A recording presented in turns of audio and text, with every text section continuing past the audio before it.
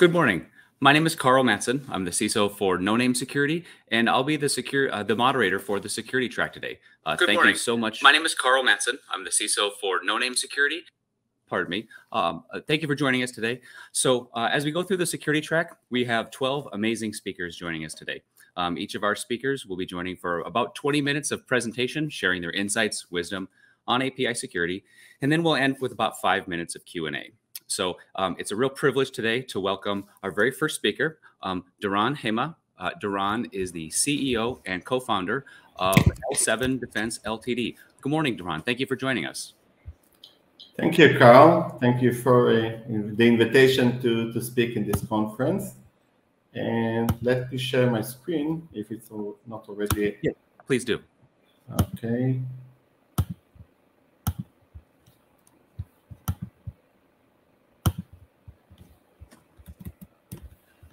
Okay. Excellent. The floor is yours, Doron, and take it away. Okay. Thank you very much. So I'm going to speak today about a topic which bothers us all as API security, challenges us as API security vendors, and which is the shifting process, or what are the driving forces which are taking our customers, potential customers, from speaking the language of application security into the language of API security. Before that, let me briefly introduce L7 Defense, a company which I'm co-founder of. So we were founded in 2015, post-round A, Israeli-based headquarters, and we have branches in the US and UK. We're focused on the financial market and telco and, of course, internet companies. And our product, which was awarded from us for Sullivan, is fully automated API security solution, protecting real time from wide spectrum of attacks. Briefly saying, it's a fully autonomous AI-based machine learning machine, which does all of those API security missions. Okay. Now, let's start from the problem definition, which is the SecOps challenge. We're trying, all of us, to approach the SecOps team and try to convince them, look, there is something which have reduce more significantly the risk than it used to be in the past, and it can be done more automated than you have done so far. Still, as a guy which came from exact science, everybody knows that there is some barrier between stages, and this barrier energy needs a model, this comfort zone, starting from the team already know this product, so why doing something else? We are good enough. All of those statements that we are all used to hear, and therefore you need to cross this chasm. So what we have at the end, if we start from the main capabilities of many of the API security products in the market, you can find here that everybody starts from web attacks protection, and now are moving to BL, DL attacks, data leakage attacks, and increasing both capabilities. So this is an emerging, but still something that the API security become better and better along time. While WAF are usually, and bot detection systems, which are complementary to WAF and now coming in the package, are somewhat restricted in their technology, in their capability, mostly because they are stateless machine versus the stateful machine, which are the API security solution. So this is where it started. And going to the different directions, one is the API assets and policy management, in which those capabilities are not at all exist at the WAF now, although somewhat starting to initiate there. API security is a common ground for those solutions, and also advanced analysis capability, which again comes from the capability to do more about your internal API state and translate it into more and more way of analyzing those requests which are coming and the reply which are out. So customer choice habit-wise is here, basically, while customer choice by value, as we aspire to, is here. That's the problem, the details of the problem definition as we face it. Now, let's see three scenarios. Two of them are already become common this day, while the third one is less familiar, but still is emerging. Let's start with the service-based application security that I believe everyone is familiar with. So what is actually when the web services and the business logic services are an emerging auto-scaling and all of those container words, you find yourself in an ever-growing attack surface, which is mostly become less control a long time, and from various reasons, those are the two major, but there are also others. You need more control, and you need more transparency, and you need more on those assets, and you need something that will be now more API-centric. You need also to take care more about bot and user-based attacks, which are now both considered as BL attacks, business logic attacks. So you need something which is more unified and solid around those type of problems, while the WAF usually, as we remember from the previous table, missing those capabilities. So this trend which we face now in the industry, we see that those questions arise a long time through multiple type of customers and are well connected to the attack surface growth. Second scenario, which become even more frightened these days, is the third-party attacks. And fintech banks interaction is usually the best example for such, in which you have, this is the normally WAF or API discussion that was from the previous slide, but this one is a new. You need now to protect web services from partners. Now, the story here about partners is that you're sessionless and you don't have the source IP, and client-side solutions are just useless. So you're facing now post-login attacks. You need much more context to be able to do something and not to fall into the false positive problems.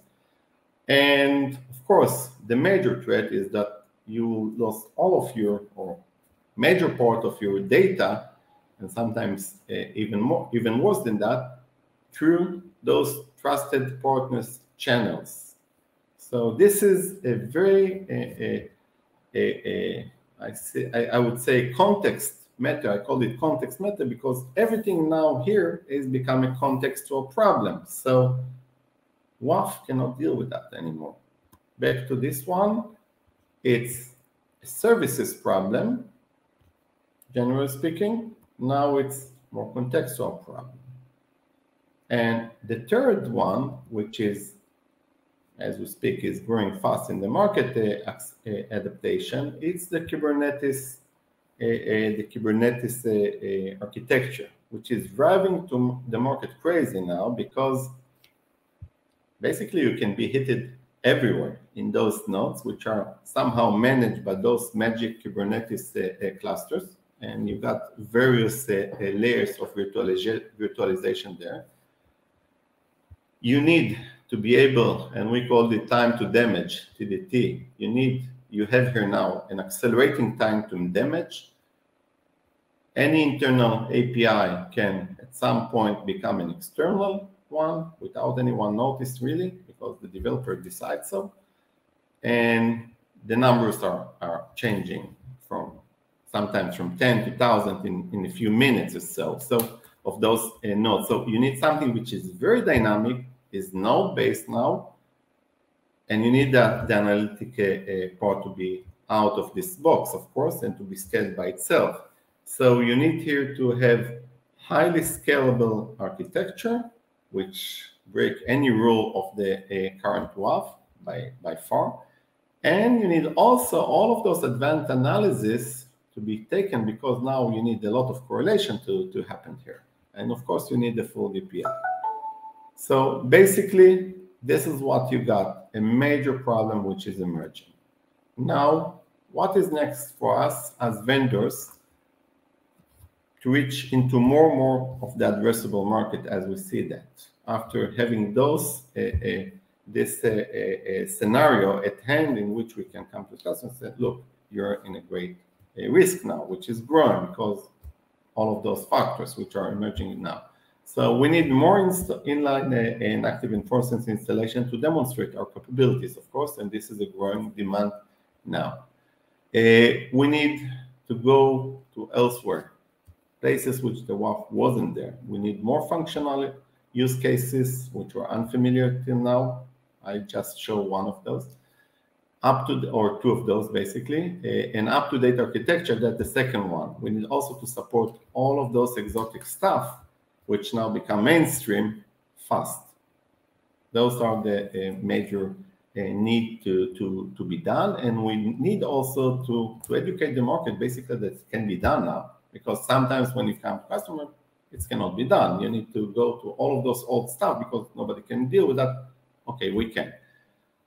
Also, channels-wise, we need to train the channels that there is a value that can be added on top of the application security, and we need more presence in the marketplace. We're an emerging vendors, and it seems to be a major take here. One slide which I took from totally different story, which is the expandation of the AI market in banking, and I saw those risk management and compliance and security, and I asked myself, would API security would be part of this party of growing from almost zero to very large number in a very short time because of the need to adapt fast AI, and AI is the tool that everyone are using the API security market to generate their benefit. Thank you very much, and feel free to contact me when needed. Thank you, Doron. A fantastic presentation. One of the first things I'd like to double click on is you have an illustration of the sort of differences between a web application firewall and API security. So do you envision a future state in which the web application firewall becomes obsolete, or do you still envision it as complementary to what we would do on the API side? Okay, this is partially political, partially a technological answer, and we see that, of course, on a daily basis in the market. Let's put it that way. Sometimes, or many times, you find that WAFs are bundled with a load balancer, for instance. In such a case, customers and major enterprise put a lot of effort to put many scripts on those machines, and those become part of the organization. So you need to have here a sort of start as a complementary solution at those cases, and grow confidence at customer yard that you will be able to at the right time to, somebody will need to choose. Don't push that. They're ready now to take it as a complementary solution in those cases.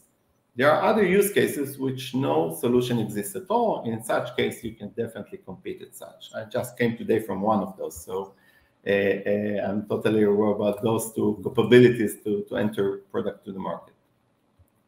And you mentioned the idea, of course, of market education. So what kind of, aside from the messaging that you've shared with us today, what resonates with teams in terms of understanding the new chessboard of API security, and who are the primary advocates and objectors to the concepts that you've shared with us?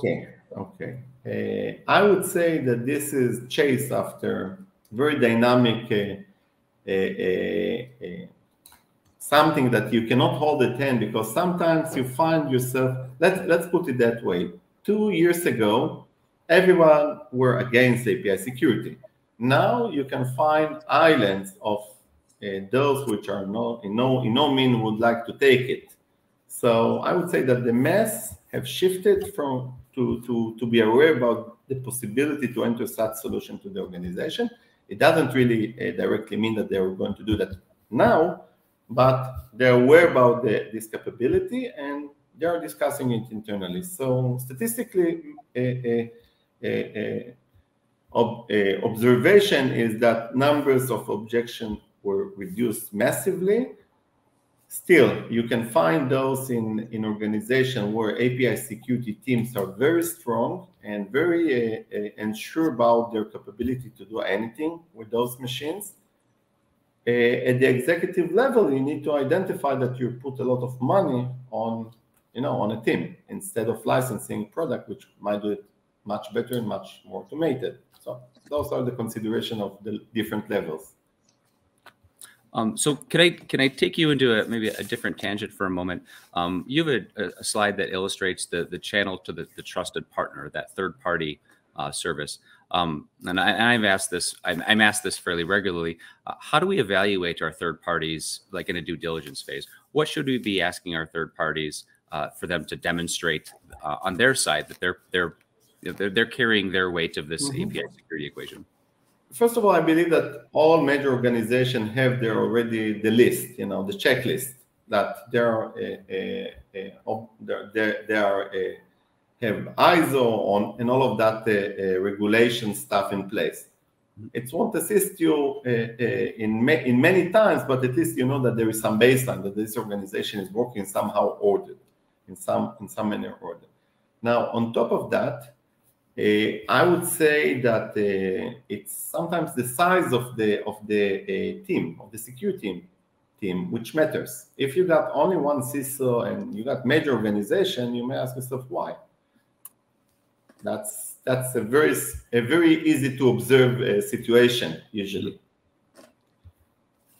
On the contrary, if you got too many of those, you may also ask why they have so many of those, and it says something also about the character of their protection. You need some balance in those. You need to see that they are dynamic, they are accepting new capabilities, where they buy the last tool, what type of last tool they buy. Those type of information might give you a different perspective than just analyzing their regulation capability. And just a reminder for everybody in the audience that we have an open channel for Q&A in the interface. So please continue with questions, and of course we'll pass along to Doron anything that we don't get to here as part of this segment.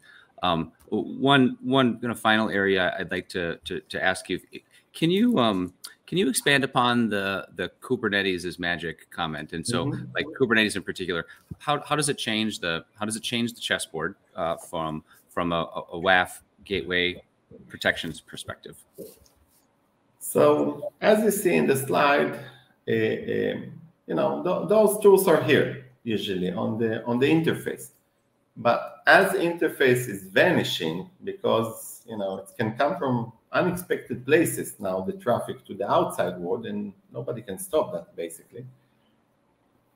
All of your trouble will come from the inside now. You cannot see inside outside now. The WAFs were made for interface. They were not made to become part of your game. They're just sitting between you and the world now. I think that this is going to totally break the situation. That's my belief. Yeah, and one additional question: how about load balancing then at that workload level when we deal with a Istio linkered? Is there a difference in the way we should be thinking about the role of a load balancer as it pertains to new workload types? I would say that load balancers are playing a major role currently in all of the architecture that you might have, even sometimes in different places with the gateways, etc. They're interesting because they're easy to integrate with. Usually, that's my take on that. If the integration with the gateway was easiest with the load balancer, they might win a much larger part of the market. If you go to standard load balancer, it's a matter of days to establish a connection in between parties. So it might be the difference between taking the market and losing the market. Sure. So can you give advice to organizations who are joining us today? As they hear the changing landscape of API security, what would you suggest is a next step that most organizations, if they haven't already taken it, that would be the first step to take in a journey? I would say that first of all, they need to understand that they are in a problem here. If there is no awareness about that, and I visited few organizations that awareness wasn't there, while others it was totally in as part of the organization. So different organization has different awareness about the situation. If you got awareness, try to articulate your use cases, the major ones, which you think are going to be your major threat, and it's easy to identify those. If you're a fintech is usually coming either from the customer side or from the interaction with the bank side. So you're playing in those games. If you're in telco, it's usually the scale. You need to scale your protection activity in a mess while doing your transformation to the cloud. Those are typical situations. So you need to articulate pretty good your situation, where the risk is going to come, and try to answer that requirement as much as possible with discussion with vendors. It's make it easier to both sides to understand the situation. Final question. This is maybe this is the hardest one. Would be what remains unsolved in terms of API security, or what would you project perhaps a year from now we'll be talking about in API security looking forward? First of all, I would say that let's go to the slide. Why predicting with no data? As I see, the API assets and policy are quite emerging and filled with every vendor trying to fill them and doing more on that. Advanced analysis capabilities is something which is emerging. I would say, especially the campaign analysis, which is basically not there yet for anyone, but everyone are looking for this direction, because when you're looking at the risk, the word risk should become your major observation in the organization. If I wasn't clear, so you need to translate your discussion from attacks to risk management. And I think risk management is the word that is missing from this presentation here. And it's going to be here next year. That's my belief. Fantastic. I look forward to that presentation next year on campaigns. Thank you very much. So for last, can you leave folks in the audience with a recommendation to contact you or your company if they have further questions and want to talk more? Here's the slide. Okay. Perfect. Doron, it's been a pleasure having you with us this morning. Thank you so much for joining. And